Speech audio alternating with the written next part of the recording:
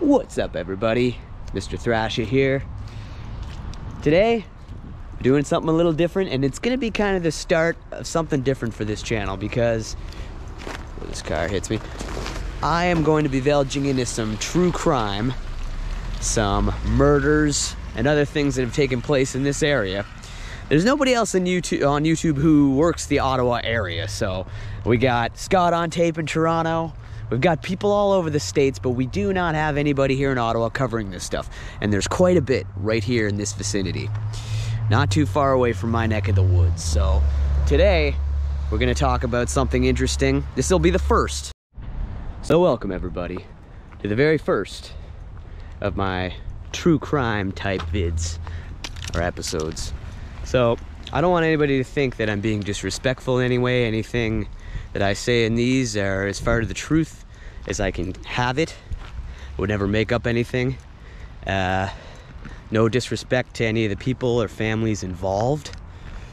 And there's always a large number of different opinions that you'll get on doing this stuff. So I mean the utmost respect as I do this stuff. So hopefully you guys are into it, and hopefully it teaches you a little bit something, and I'll be learning as well. Let's park over here.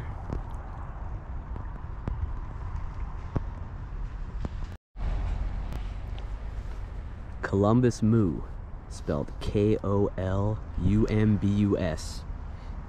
was a 31-year-old refugee from Burma, Myanmar. He was a refugee who met his wife, Deena Naw, at a camp in Thailand in 1995. They both met and they moved to Canada, right here, 1995, and got married soon after. This was the apartment building they moved to. Right after coming to Canada and getting married, Columbus worked for Nortel as a laser engineer, and she worked for a local technology company. Columbus never got along with Deena's parents.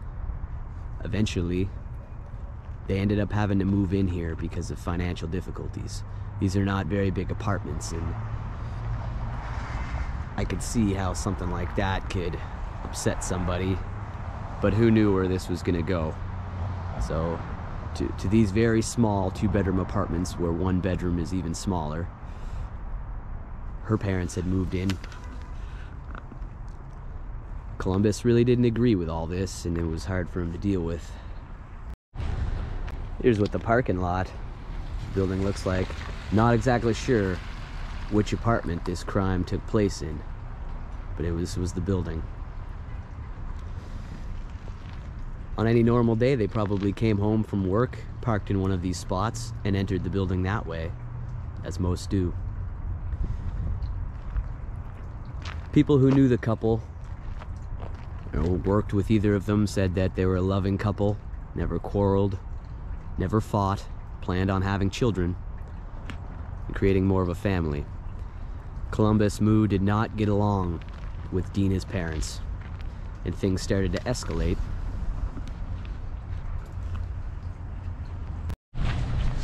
Very trippy rainbow puddle here in the parking lot. Sorry, distracted me a bit. Financial troubles arose, and Columbus and Deena weren't getting along as well as they once had, and this was mostly because of her parents living with him, which had to happen. She was helping out her parents, and he really didn't see it that way, or perhaps he did. He just couldn't help not getting along with them. An argument had ensued when Columbus and his wife Deena were making supper. Issues were arising financially, arguments were ensuing based around her parents living with them and the fact that he didn't get along with them. It was around supper time. He was using what is called a mortar. Now, mortar, if you're wondering what that is, there's kind of differences. Some of it is used in masonry. It's the stuff that holds the stone together and everything. But you can also have what they call a mortar. It can be made out of stone, cement, any of that, and it's used for mixing stuff. And he was doing something like that for supper, mixing stuff up. An argument had ensued, and he struck her several times in the back of the head, bludgeoning her, and she fell bleeding and unconscious into the living room. It is then that the neighbor found out what was going on, and Columbus was arrested right in the hall and taken out of here.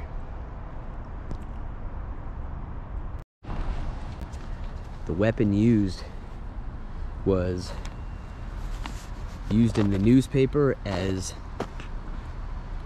a kitchen implement. It's actually a 4.5 pound mortar that fractured her skull after he struck her. Newspapers say several times. Something else I read said 2, but I think the more correct number was 3 or 4. In court, they had tried to save Moo by saying maybe he wasn't mentally stable when this occurred, but they had him evaluated and he was mentally stable. They concluded that he was calm, cool, and collected at the time of the crime. Moo was arrested and sentenced to life imprisonment for second-degree murder. Is it first or second degree? I believe it said second degree, but I don't know what isn't first degree about that. I feel really bad for her parents, especially didn't get the info if they were in the apartment when this happened, but it was one of these apartments. Coming out of a court case, Columbus Moo had actually waved to a group of friends from Nortel who were attending the hearing. On his way to rot in his cell. Columbus Moo was charged with second-degree murder and sentenced to life in prison, but would be up for parole after 12 years. To me, that makes no sense. You bludgeoned a woman, you hit her multiple times in the back of the skull, fracturing it, and she laid bleeding on the floor and somehow made it to the hospital, but was dead by the following day. I don't agree with anything else, and I don't take any joy out of doing something like this. But I do want to do more of these true crime things because they're intriguing. People like to be notified. And it's important to know the history of things like this, especially if you live in a building like that. Thought about asking some of the people which floor or apartment it was, because you cannot find that info anywhere. Obviously, they don't want people going up there and looking for the exact apartment. Oh, this is where it happened. I would like to, for this video, show you. So I thought about asking a few people what they know.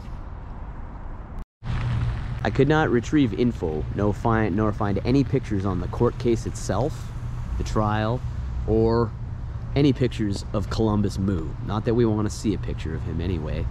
I hope he never gets paroled, and he doesn't deserve parole, and he doesn't deserve, say, the death chair either.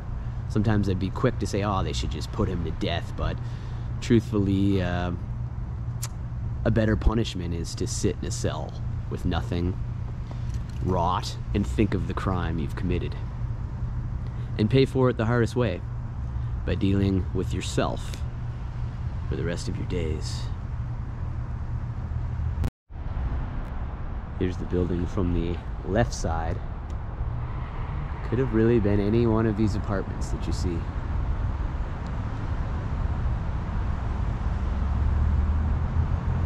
Looks like there's 8 floors.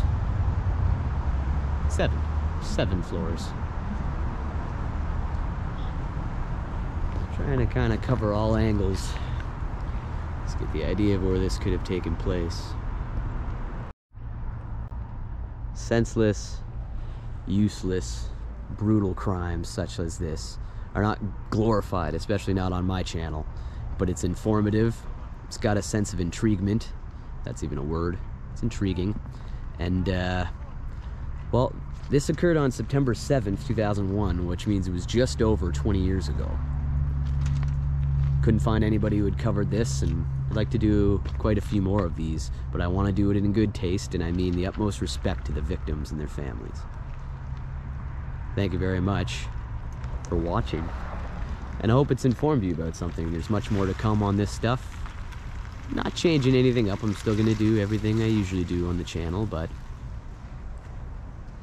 bring some more facts into the channel. People who are into true crime and stuff.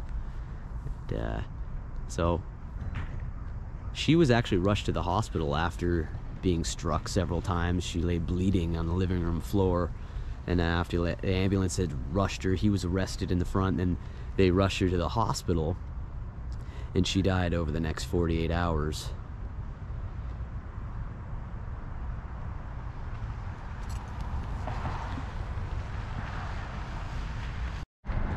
Like, it's a pretty nice area. This is a daycare center or a school for smaller children, right next to the building in which this murder took place.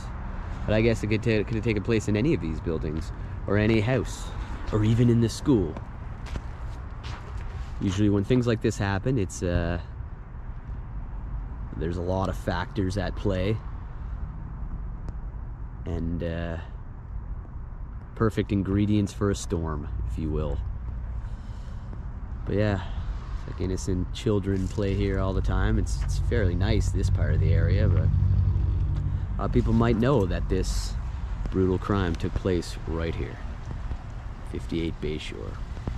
A man who kills a woman, no matter what purpose, and her parents were there, deserves no parole. As far as I know, he's still imprisoned. Thank God. There's the building it occurred in, right here. Killed her with a mortar. Now I take you around front, show you the front of the building, which is where he would have come out. Her body would have been stretchered out into the ambulance right in the front. And he was also arrested in the hallway. I'm pretty sure it was not the first floor, because I heard that he had to come down. I read that at some point, but still no info on the floor number or the room number, which I think is pretty common when it comes to apartment murders. Here's the side of the building here.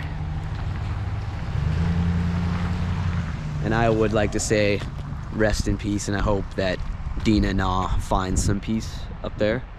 I'm really sorry that this had to happen to anybody. It doesn't matter who it is. Do not condone murder.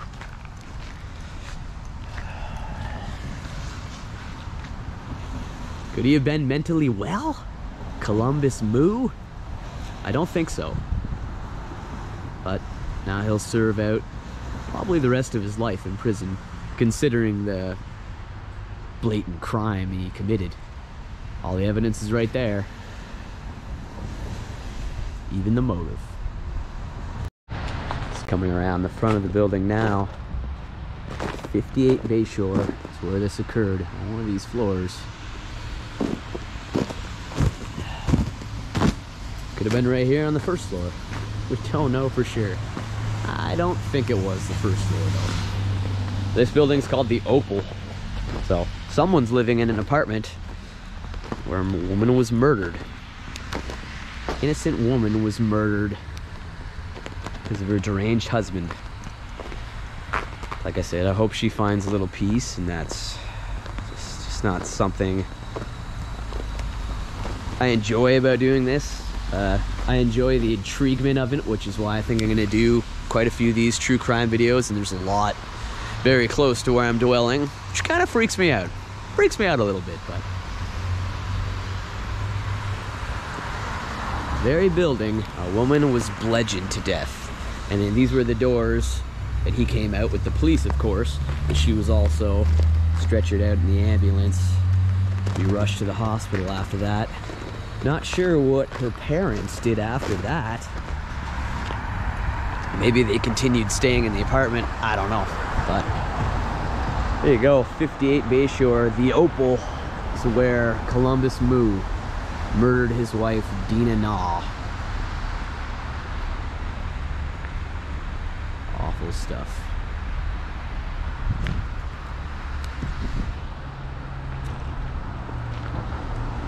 So yeah, I'm gonna do more of these. Because hey, maybe you didn't know about this. Not everybody does. I didn't till a couple days ago. I thought, wow, there's a lot of things I can research and cover right here that are very intriguing, very informative, both to you and me. So, teaching each other here on the Mr. Thrasha Show. Remember to like, remember to subscribe. If I do find any more info on this, I'll stick it in at the end of the video. Remember to like, remember to subscribe. Not always doing this. Don't know what you're missing on the Mr. Thrasha Show unless you tune in.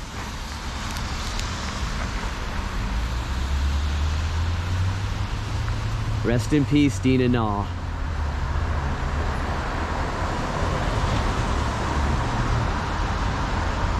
We'll see you all soon, alright? Mr. Thrasha Show. Here's a photo of Deena Naw I was able to find. A graduation photo here.